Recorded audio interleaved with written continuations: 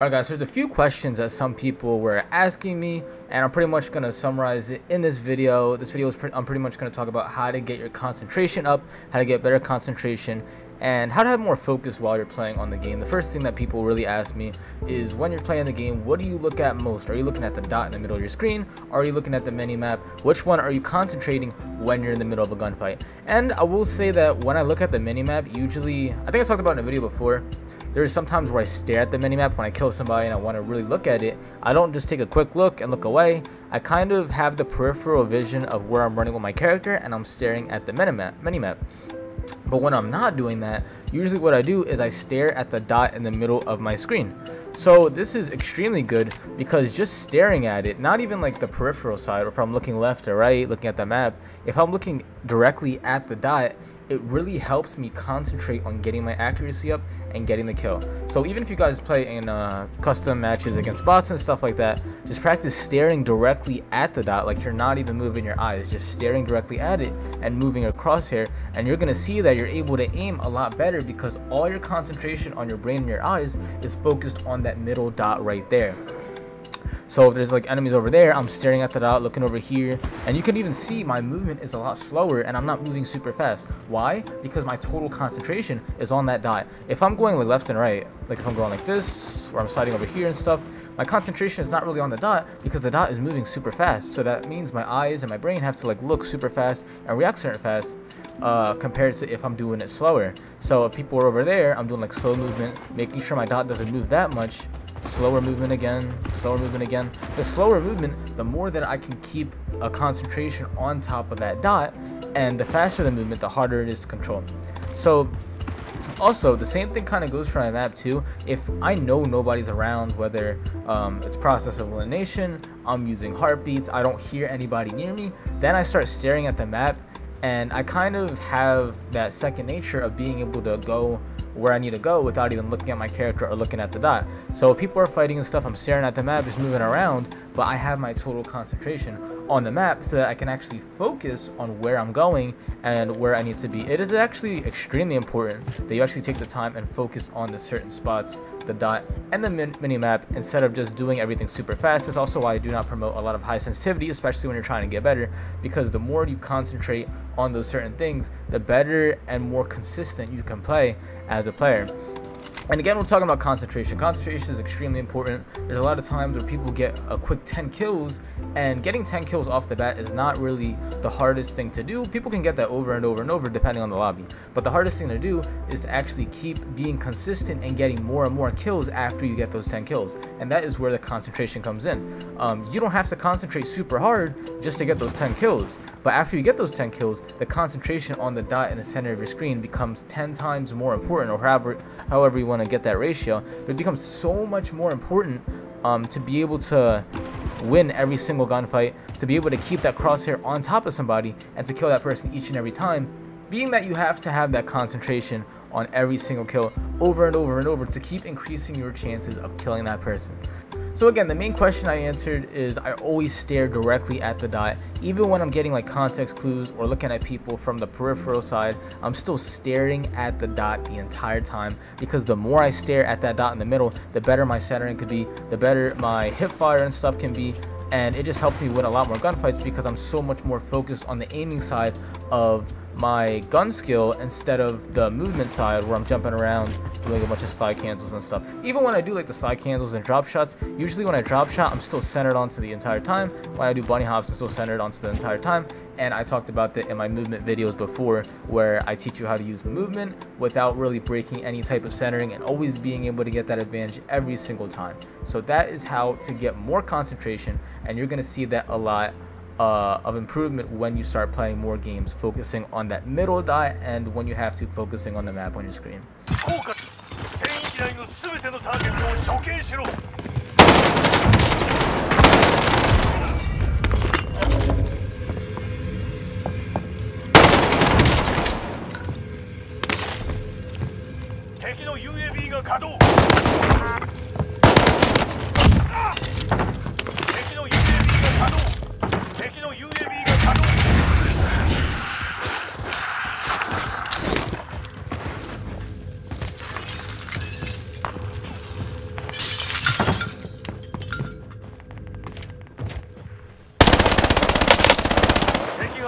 内に降下している。上空を警戒しろ。こ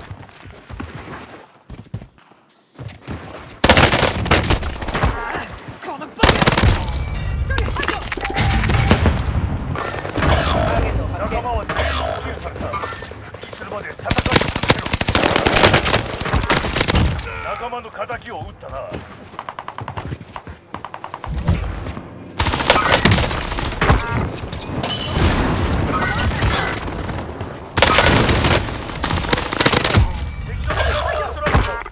仲間は全員キルされた。復帰するまで戦い続けろ。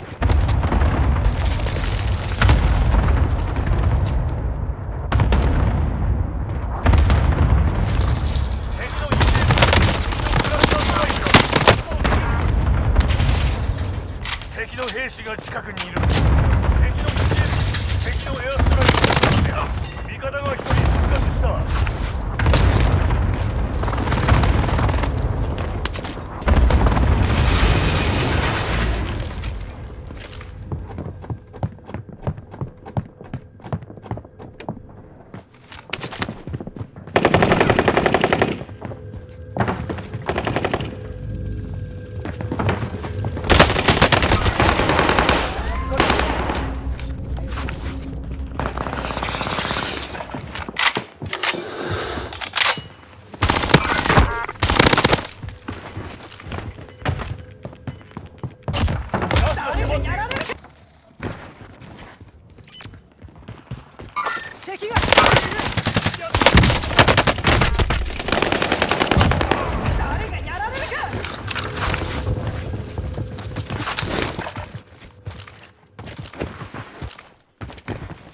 敵が作戦エリアに降下している。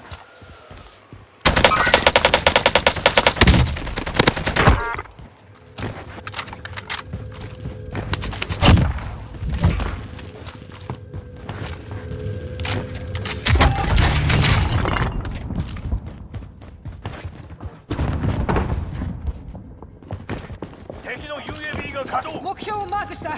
撃て。こちらフェニックス3、空爆を始める。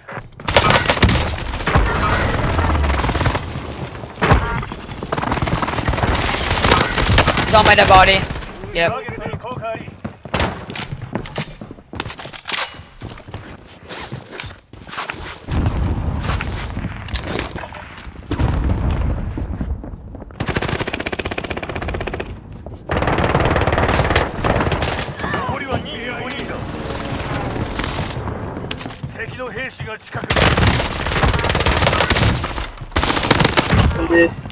Oh, that's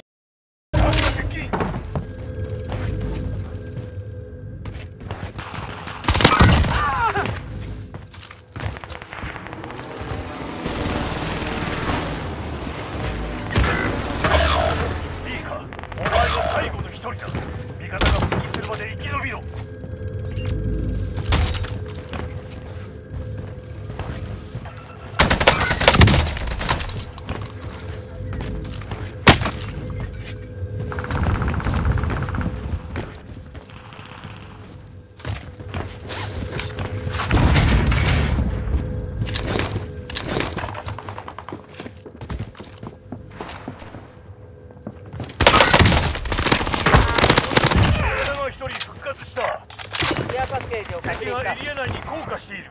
上空を警戒しろ。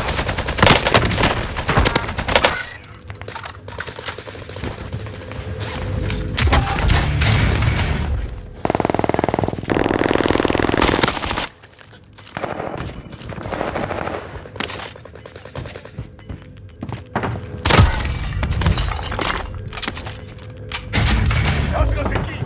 新たなセーフゾーンへ向かえ。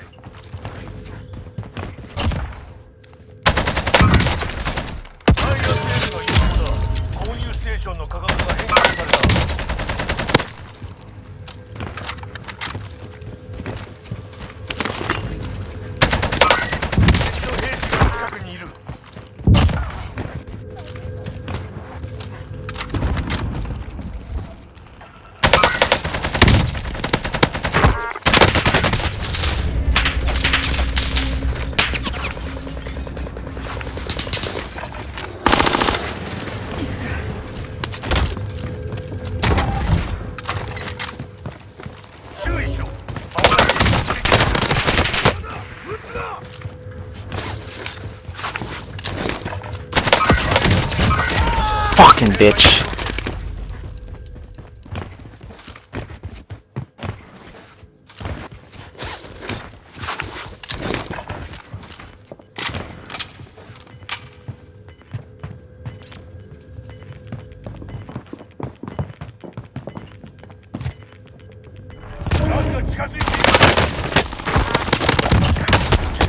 I don't know how he.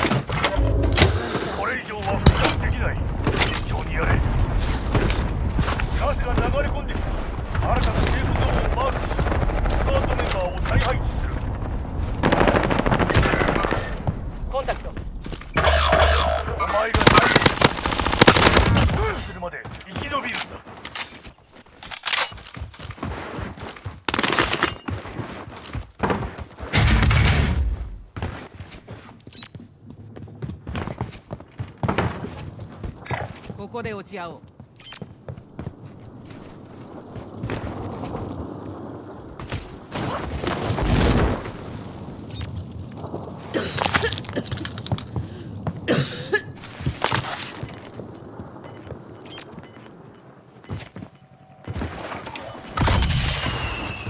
敵が作戦エリアにフォーカスしている。確認した。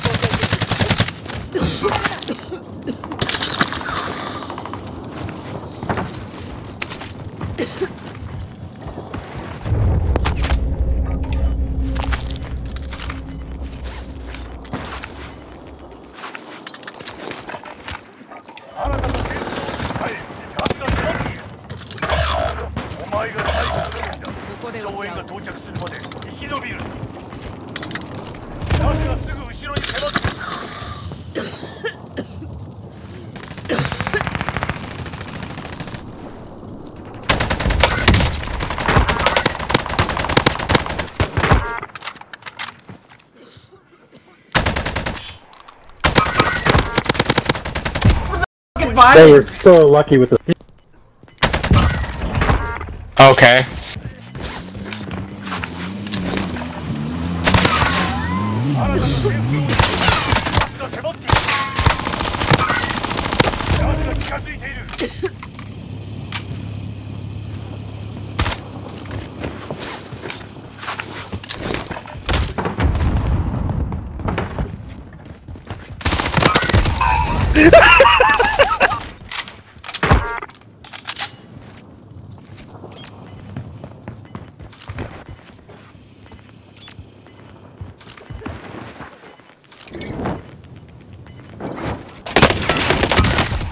Oh, slow ass gun!